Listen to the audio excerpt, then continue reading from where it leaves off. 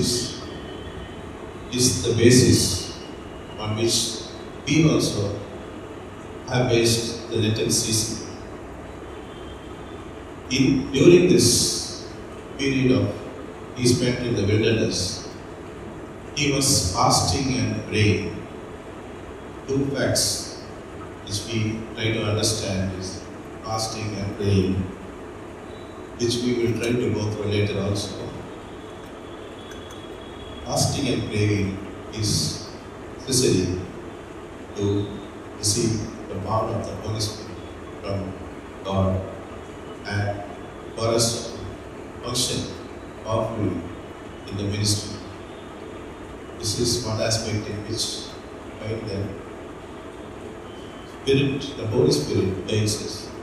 The physical act of fasting and praying does not transform us. Only when we have the Holy Spirit, the anointing of the Holy Spirit, can we be transformed into a powerful person and we can do wonders or miracles with the help of the Holy Spirit, as already Christ. This is the first thing I wanted to share with you. The second thing is the book of Romans. The book of Romans, so far, we have completed chapter 1. As a synopsis of the book of Romans, I would like to just present it before you. It begins with facts from the gospel that Paul tries to share with us. Then he also shares the good news, the salvation that is available to all, regardless of a person's identity, sin or heritage. We are saved by grace, unearned, undeserved favor from God through faith. The baptism process, we found that Jesus had his faith in God the Father. We have to base our faith on Christ through the Holy Spirit. And also, Paul speaks about freedom that comes from being saved. Freedom from the power of sin, freedom from the domination of the law, freedom to become like Christ and discover God's limitless love. And God also has made a way for Jews and the Gentiles to be united in the body of Christ. Both groups can praise God for His wisdom and love. This is the book of Romans in a nutshell. Facts of the gospel, the good news, the salvation, the freedom which comes from being saved, and how we are to behave after we receive this freedom. This is the book of Romans in a nutshell. Now, this book of Romans was written by Paul as a statement of faith, as I said earlier. Here also we see, as in the life of Jesus, which I shared with you earlier. Here we see the life of Paul. Saul is converted to Paul. Again, we see a transformation. Only after this transformation did Paul write this book. He wrote 13 epistles, the first of which was this book of Romans. The other 12 were letters to the various churches, the Church of Corinth, Galatia, Ephesus, and other churches which he wrote. This book of Romans reflects his experiences he went through during this process of transformation, during this process of his conversion from Saul to Paul. How did this happen? On the way to Damascus, he was met by Jesus. Jesus spoke to him and asked him, why you are persecuted? And he became blind and he was to the house and he was there for 3 days. We see from Acts chapter 9 that during this period, he was in prayer, and during the prayer, he had a vision in which he was shown how Ananias will come and restore his sight.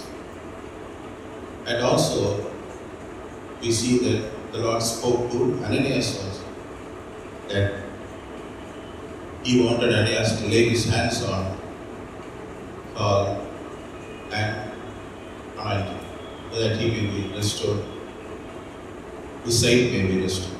Here also we find that he was anointed by the Holy Spirit. During the verse Acts chapter 9, we see that he was anointed by the Holy Spirit. First case, also we see the anointing of the Holy Spirit from God the Father to Jesus. Here, the faith of Saul in Jesus Christ through the prayer, and he was also had not taken any food. He was also fasting. So fasting and prayer we see here also. So through faith in Jesus Christ and through the anointing of the Holy Spirit, he also received the power from Jesus Christ, and he started his ministry after that. And through his ministry, we have got this, the book of the Romans. So the common factor which we find here in both these cases is the transformation from a riot. And though Jesus was sinless, he was also transformed through the power of the Holy Spirit.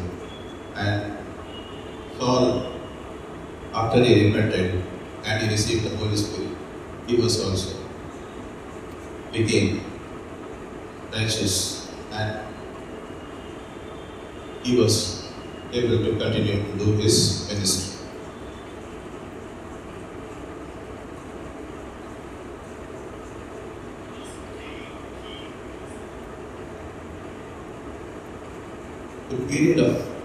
During the period of Lent, for the process of this transformation is usually characterized by three attributes. One is, as we have seen in the case of Jesus, we have seen in the case of Saul, fasting, praying, and in the case of Jesus, it was the Word of God. Satan tested him with the Word of God, and how Jesus defended himself with the Word of God. So what is this fasting? We will try to understand.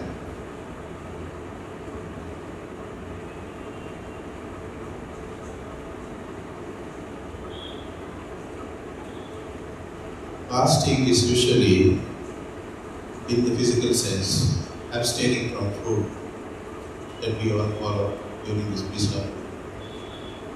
Something which we like non-vegetarian food, or anything which we like. Because choosing to go without something reminds us to depend on God, and Jesus sacrificed for us, and teaches us to live in solidarity with the less fortunate. Many people give up something for Lent, which is also a form of fasting. This is as I said, what we do physically, but in a spiritual sense, we can know more about fasting. Isaiah 58 verse, which gives us an idea of true fasting. I will read you verses 6 and 7 from Isaiah 58.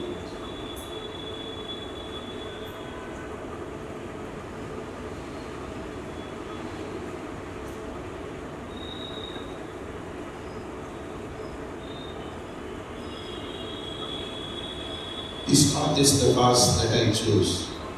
Those the bonds of wickedness, to undo the straps of the yoke, to let the oppressed go free, and to break every yoke. Is it not to share your bread with the hungry, and bring the homeless poor into your house? When you see the naked, you cover him, and not to hide yourself from your own flesh.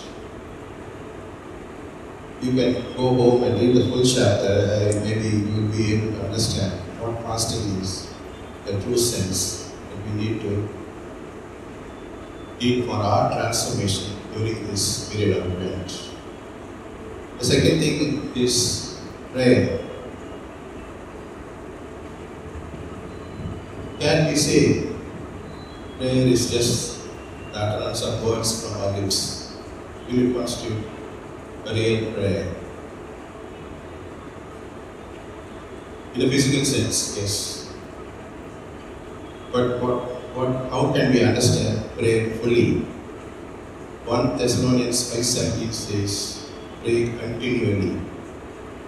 Just 2 verses in that, 2 words in that verse, praise continually, means you are to be in prayer 24/7, as we found the model given to us by Jesus, the wilderness, also in His time for the 3.5 years.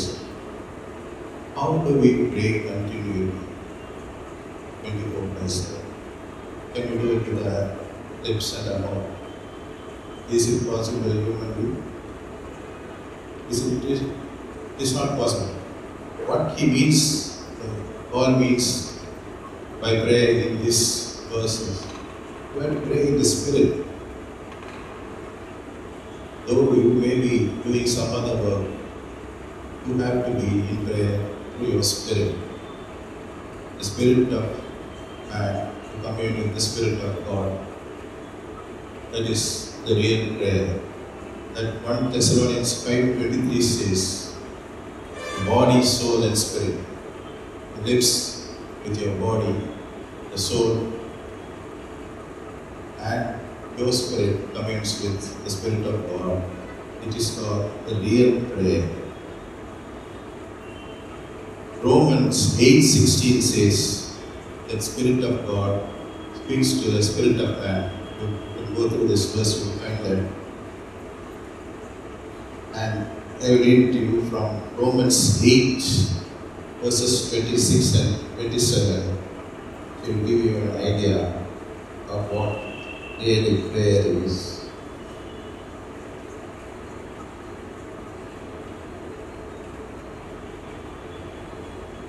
Likewise, the Spirit helps us in our weakness, for we do not know what to pray for as we ought, but the Spirit Himself intercedes for us with groanings too deep for words.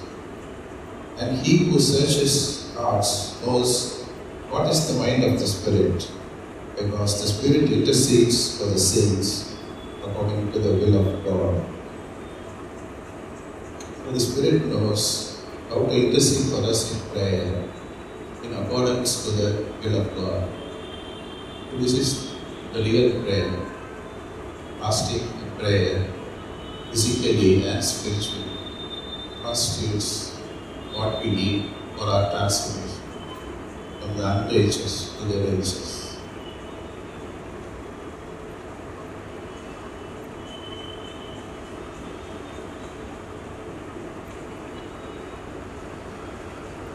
And another aspect of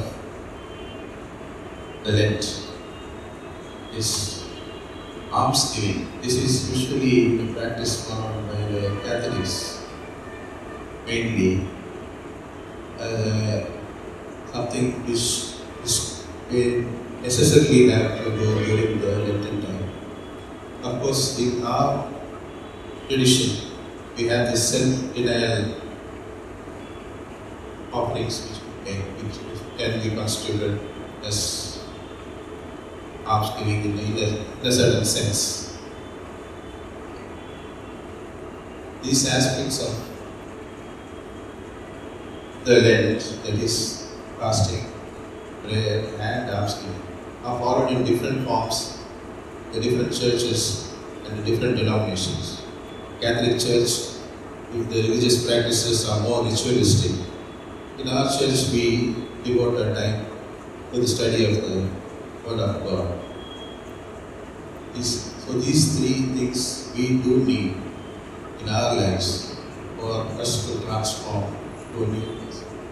During this Lenten season, as we meditate on this, we will have to transform to a new person, which we need not end at the end of the 40 days. We can continue it, be a transformed person, to live according to the will of God. Now coming to the verse for today's meditation, I will read it to you once again. Do one, that God's righteous judgment. Therefore you have no excuse for man, every one of you who judges. For in passing judgment on another, you condemn yourself, because you, the judge, practice the very same things. Now what does Jesus have to say about this? We find it in Matthew chapter 7, verses 1 and 2. I read it to you.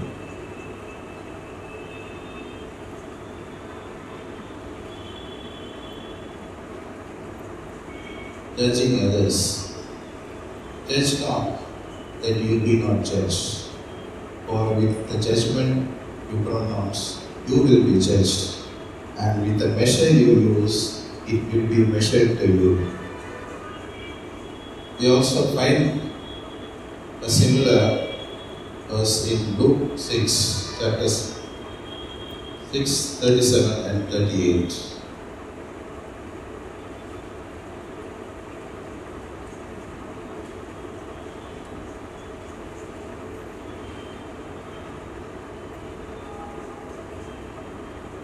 Judging others. Judge not, and you will not be judged. Condemn not, and you will not be condemned.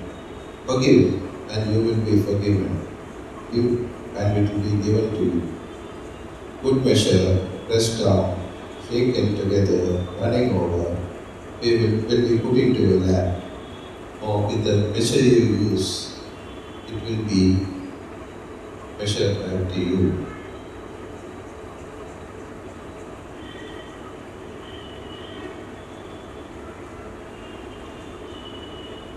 As we go through this verse, a good example of how we judge others will be, as I would like to say, the practice of gossiping. When others talk about us, we call it gossip. But when we try to talk about others, we try to justify it, saying that it is necessary. That is what God is trying to talk about here, and which is something which we need to give up during this season for our transformation. An answer to this we can find in James chapter 4, 11 and 12.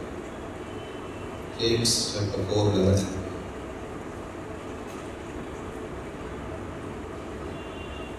and 12.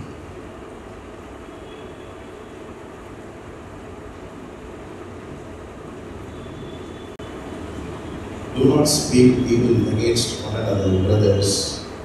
The one who speaks against a brother or judges his brother speaks evil against the law and judges the law.